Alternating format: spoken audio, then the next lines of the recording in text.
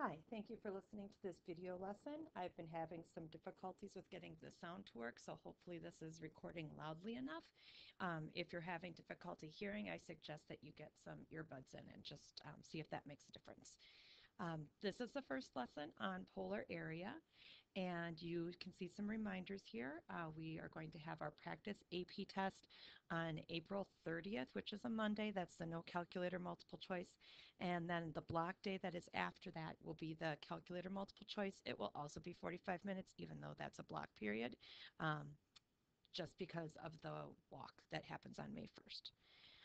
All right, so we're going to start out with you trying these two questions. You are going to have to pause the video and then come back in a second and check your answers. For the first one, it's just really solving an equation. So let r equal 0 and just solve that. Think of your trig life. And for the second question, to do that integral, it is going to be imperative that you remember one of the trig identities that you need to know. So please pause the video and then come back in a second when you have those worked out.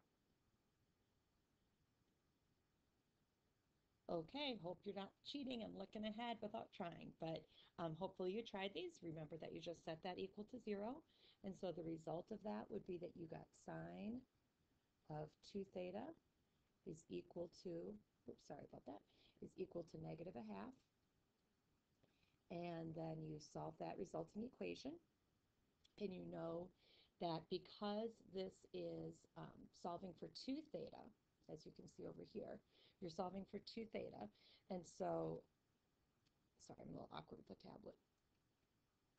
Solving for 2 theta, and so you need to think about the two angles that have a sine value of negative a half, and then remember that any rotation of 2 pi around the unit circle would give you the same value of sine equaling negative 1/2. And then when you divide through by the 2, you get the actual solution for theta. That's a skill that we will need in doing our polar problems. Over here, I have a list for you on the right here of all of the different trig identities that would be good to know. So I would suggest, I didn't mean magic pen. I would suggest that you remind yourself of these three, because off of those three, you can actually derive anything else that you would really need, including the identity you needed for this problem. So you can see here over on the right how we've replaced Pythagorean identity in the double angle for cosine identity and reorganized it. And then this identity at the bottom is the one that we made use of in this particular problem, this guy over here. So special, okay? So in this problem, we would first use that identity at the beginning, and that gets rid of the square that is problematic. I mean, it's not problematic to have a cosine squared in the integrand if we had a sine as well, but otherwise we don't have the du part for a typical u substitution kind of question. And then after that, it just falls into place, right? You use a little denom with the 2 in the denominator, and then these two pieces are pretty straightforward. You do need to do a small substitution of the 2 on the inside and the balance to get the 1/2 on the outside, okay? This is also something that gets used in polar. So both of these are just reminders of things that you already should have some awareness of. At the bottom of the page there, you can see that this is like my little summary of all things that you would need polar-wise. Remember, polar coordinates, instead of being based on left-right motion versus up and down like x and y coordinates are relative to an origin, in polar coordinates you have a pole which is just a point somewhere. So here's our pole. And then from that pole, there are different amounts of rotation, and the rotations are defined the same way that the unit circle is, so that this direction of rotation is considered positive, and this direction of rotation is considered negative. Remember that if you have a negative r value, all that means is that you would be going backwards along the direction of what you're talking about, so that if you had I was drawing in x and y axes just as a reference point. But if you have your pole here and say that you rotate something like 100 degrees, but your r value is negative, then you'd just be backing up going this way instead along the same line, okay? All right, but hopefully you reviewed that in the homework that you did last night. So those are just the essential polar ideas. If you go ahead in your notes, we now have a problem where we are graphing. And for graphing, you can use your calculator. And then for the rest of it, I really want you to try to not use your calculator. Generally speaking, on the AP test, you would be probably given these in a non-calculator part of the test, but then they would provide you with a picture. So you wouldn't have to try to figure out the graph, but you wouldn't also have access to your calculator for like doing the mechanics of what we're about to learn. So, so as much as possible, just try to use your calculator only for the graphing part. So here we have a picture of we have the equation r equals 4 cosine theta. This actually turns out to be a circle, and the circle goes through the pole, and it also goes through a point over here on the right that corresponds to the Cartesian plane 4, 0. So I ask you here, what is the area bounded by the curve? Well, based on geometry and based on the fact that you know this is a circle, area equals pi r squared is our formula for area, and so obviously this is 4 pi. Okay, now that's great, but most things don't turn into nice geometry things, okay? But when they do, that's fantastic. We could sometimes with certain polar graphs even use our rectangular ideas about how to find area. So if you think about the definition of area bounded by a curve when we're in normal Cartesian coordinates, we cut that up into rectangles, right?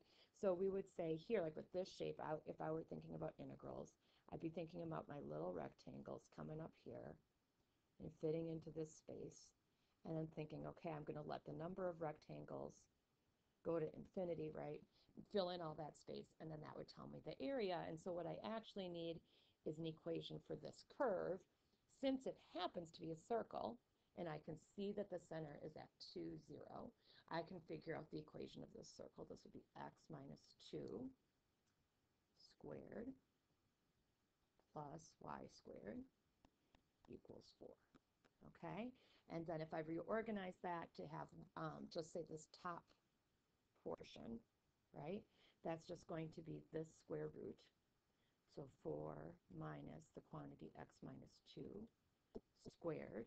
And if I throw a dx and an integral onto this and say I'm going from x equals 0 to x equals 4, and then I double that because I would need this region as well to find the whole area, I indeed do also get 4 pi, the same way we did with the geometry. Okay, so that's wonderful, but sometimes polar graphs aren't like this. Sometimes they're a little more complicated. And so think about times when you have like little loop-de-loops and things like that, like the Lemke or the rose curves or something like that. So we aren't going to be able to just chop it up into rectangles all the time. So what we actually are going to do is we end up chopping our curve up into slices again. Very common calculus idea, these slices. But the slices are these guys, these little wedges. Sorry, lost my pen. Okay, these little wedges like that. And so I'm going to draw in some that are actually bigger because that's actually really time consuming to draw. But the idea is that you have all these wedges like this, coming like sweeping through the shape. So if you imagine, you know, how when your calculator graphs a polar curve for you, how it comes along and like this point moves along like this and comes around, right? If you can imagine those wedges kind of like filling in like the shading behind that point, that's what we're doing, is having these little wedges. And if we could add up all those wedges, all those sectors, then we would have the volume, okay? So that's actually what ends up happening, exactly. We already know that this shape has an answer of 4 pi for its area. So maybe the first thing I think about is, okay, I know that to find area of a sector in a circle, area of a sector, if I'm measuring my angle in radians, is 1/2 theta r squared.